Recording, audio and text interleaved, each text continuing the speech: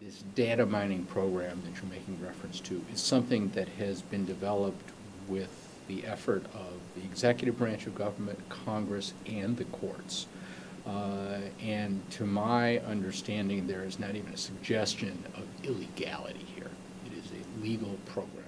As far as the question of whether it's good policy, that's something that the President and Congress have to work out. They have decided up until now that it is good policy, that on balance, as the President said, I think he was just interviewed today or yesterday about this, and he said that he has a number of responsibilities, and in this area he thinks there are two very important ones. One is to protect the American people, and one is to protect the way of life that the United States stands for.